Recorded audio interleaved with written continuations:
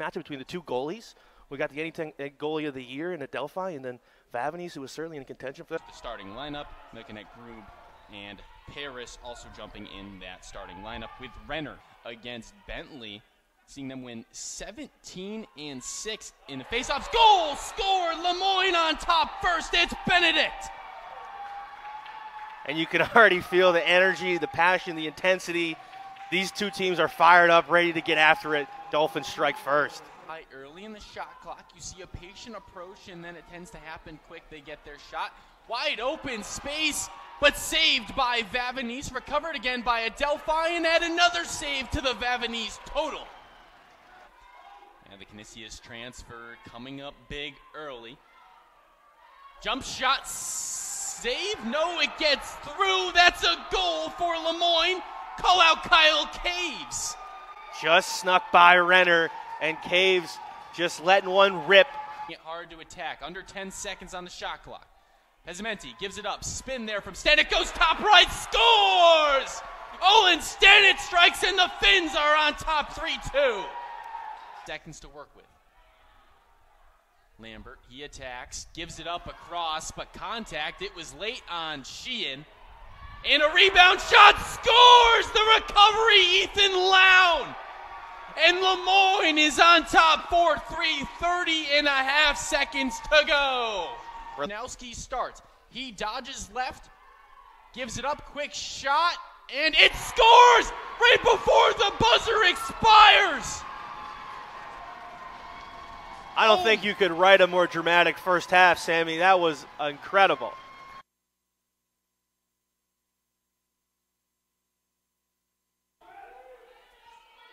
Some patience here from Moyne. This is what you want to see. Here's Van Epps. He goes left. Shot scores! Van Epps! And we're knotted up at 5. And that's where just individual talent comes into play. Small margin for error, and they're taking care of business on their side of the ball and giving their offense an opportunity to be creative. Caves and to score. Lown, and Lown finds the back of the net. He tickles Twine, and the Finns are on top 6-5. Then he can just drop it off to the roller, and they get an open look. And behind the back scores! Oh, my goodness! What are you doing, Ethan Lown? A hat trick! Oh, my. What did we just see? Sammy, there's no words for that right there. That was unbelievable. Catches it on the run. Guy all over him. Whips it over his shoulder. That was unbelievable. I didn't think he had an angle to even do a BTB in that moment. I mean, he's on a roll. We saw that last goal. We love the celebration. We see the confidence, and that confidence is parlayed to the nicest goal we've seen today, certainly. Somebody dial up Bristol, Connecticut. That's got to find a way on ESPN. Action on passes behind goal to the front. Benedict gives it up. Sheehan! And they're back up by 2. The connection between Benedict and Sheehan puts them up 8-6. This moment is like, and what it takes to be the deciding team and the winning team. In another goal, it's Sheehan. What a feed there from Stanek to Sheehan. The Finns make it 9-6. And we've seen the Panthers take that away all game. We've rarely seen that pass into the middle. It's usually Sheehan kind of trying to find some space in there. That time the Finns, continuing to know what's going to get them to the next point, they find Sheehan and gets it done. The confident Pezzamenti is as unstoppable as it gets in the country. And finds the net in the tightest of windows. Wow, what a goal there. Seth Lambert strikes, and they get their goal back here up by 3.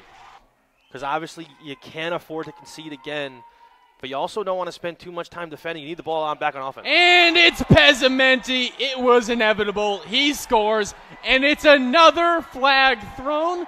They score in a man-up situation, and they create another man-up situation. Ends up with it back. Saved there by Vavanese. Possession stays alive. No whistle blown. They're going to say he crossed the crease, and it's Finn's ball. A big point-blank stop from Vavanese.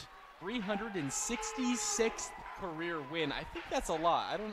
It's quite a bit, and you wouldn't know it because he's a humble guy, goes about his business the right way, and has just been an unbelievable leader for this program. And the Finns are fired up. They're going to move on. It'll be 1 o'clock right here at Ted Grant Field. next week, next Sunday, same time, same place. They're still waiting, the winner of Mercyhurst and St. Anselm, so make sure to go tune into that one the rest of the way. But for Sam St. Jean, James McGlynn, Kevin Turry, and everyone else that helped put the broadcast on, thank you guys so much for listening. We'll see you guys next weekend as the Finns look to continue their title chase.